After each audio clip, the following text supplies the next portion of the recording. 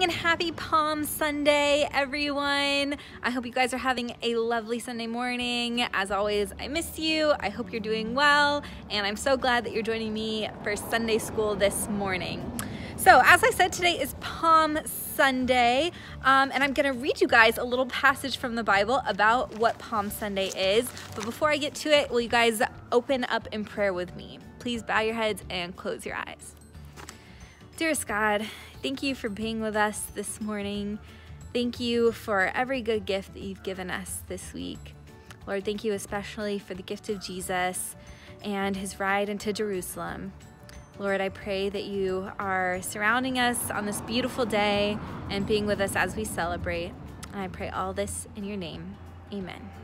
So, as I said in my prayer, Palm Sunday is about Jesus' ride into Jerusalem. I'm going to read to you guys a little passage today. If you have your Bible, you can bring it out. This is going to be from Matthew chapter 21, verses 1 through 11. As they approached Jerusalem and came to Bethphage on the Mount of Olives, Jesus sent 2 disciples, saying to them, "Go to the village ahead of you, and at once you will find a donkey tied there, with her colt by her. Untie them and bring them to me. If anyone says anything to you, tell him that the Lord needs them, and he will send them right away." This took place to fulfill what was spoken through the prophet. "Say to the daughter of Zion, see, your king comes to you, gentle and riding on a donkey, on a colt, the foal of a donkey." The disciples went and did as Jesus instructed them. They brought the donkey and the colt, placed their cloaks on them, and Jesus sat on them. A very large crowd spread their cloaks on the road, while others cut branches from the trees and spread them on the road. The crowds that went ahead of him and those that followed shouted, "Hosanna to the Son of David! Blessed is he who comes in the name of the Lord! Hosanna in the highest!" When Jesus entered Jerusalem, the whole city was stirred and asked, "Who is this?" The crowds answered, "This is Jesus, the prophet from Nazareth in Galilee." So, as I just read, this story is about Jesus riding into Jerusalem. And he rode in on a donkey, and while he was riding in, the people were so excited that Jesus was coming. Jesus, this guy who performed all these miracles, who spoke of God's most beautiful love, who did all these amazing, beautiful things, he was coming into their city. And so the people got so excited that they went out and they got branches from trees and they started waving them, and they were so excited that they just kind of went like this.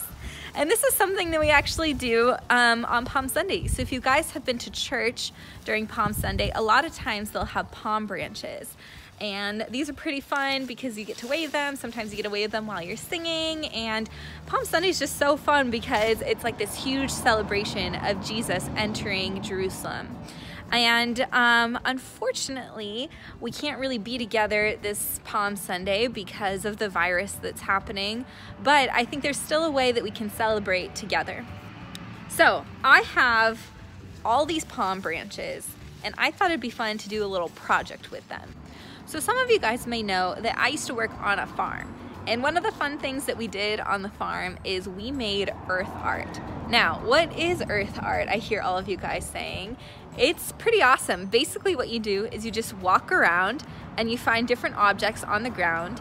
It's very important that they're on the ground and not attached to plants or trees or anything like that. And you use them to create art. And you can put them on the ground in a really cool design. And if you find colorful plants, you can make it really colorful. You can make it look really interesting and pretty. And so that's what we're gonna do today. So I'm here in the church garden, and I already got my palm branches, but I want to find some other things that we can use for our earth art. This is really great. Do you see on the ground how there's all of these flowers? These would be perfect for my earth art. I'm gonna pick up some of these and save them for when I put together my project.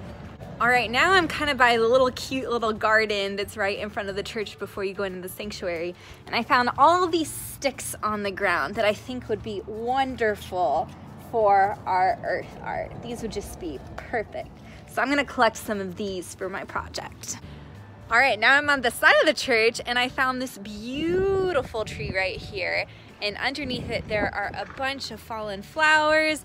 Some of them look like they were just fallen off, so they're still pink, but some of them are brown. And you know what? I think both of them would be just perfect for this project. So I'm gonna pick up some of these.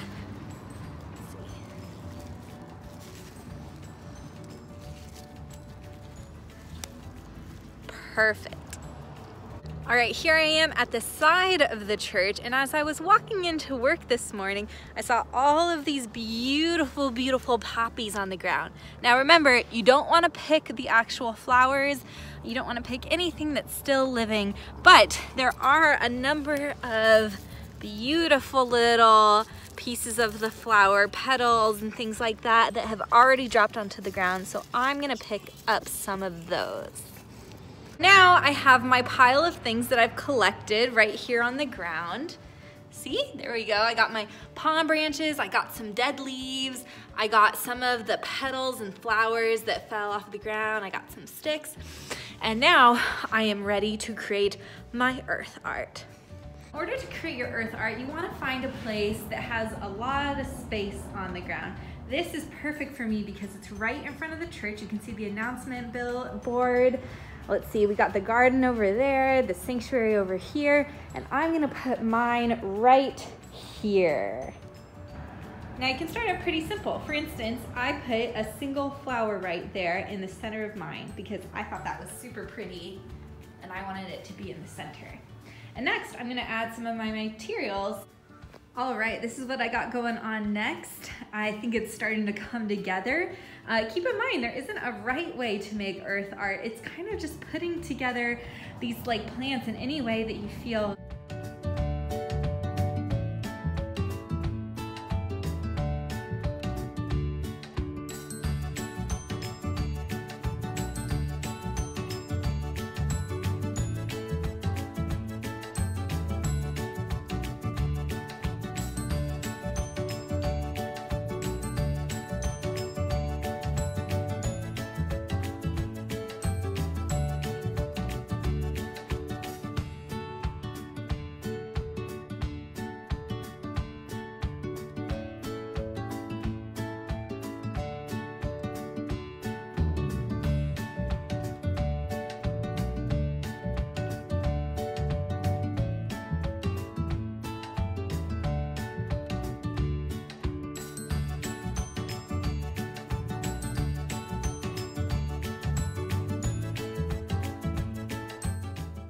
All right, guys, I am excited to share with you my finished piece of earth art. Ta-da! Ooh, wow, look at that. Isn't that beautiful? And it's right in front of the church's front doors, which means that anyone who comes to the church will be able to see my beautiful piece of earth art. Isn't that exciting? Look at all the pretty colors. Oh, I'm so excited about this. As you guys make your earth art, think about a couple things. Think about how this can be a way for you to celebrate the coming of Jesus. Think about if you guys were one of the people in Jerusalem who knew that Jesus Christ, the Messiah, this Savior, this miracle worker, this amazing, amazing man was coming to your city, to your hometown. How would you welcome him?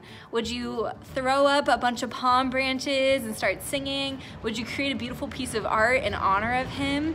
Like, think about that as you're creating this piece. And then, in addition to that, think about all the joy that seeing this is gonna bring someone else. Maybe you can make this like on your driveway, on your front lawn, something where people who are walking around during this time can see something so beautiful and just bring a ton of joy to their hearts from it.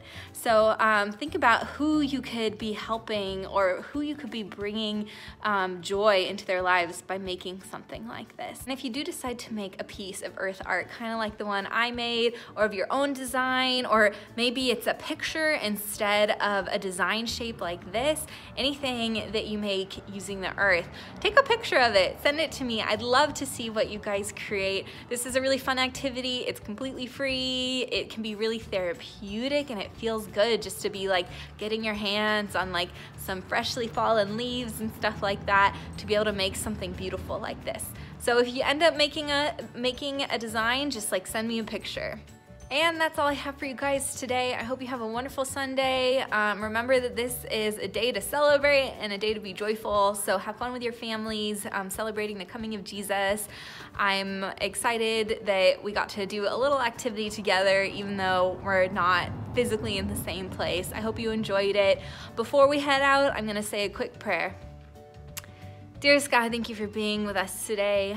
Thank you so much for the joy that's surrounding us on Palm Sunday. God, thank you that we have so much to celebrate. Lord, I pray that you're with people today who are maybe having a hard time or are just trying to get through the coronavirus situation.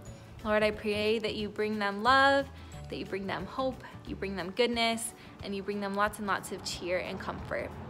God, thank you for everything you've given us. Thank you for all your love, and we love you too. Amen. All right, guys, have a wonderful day. I will see you next week. Bye-bye.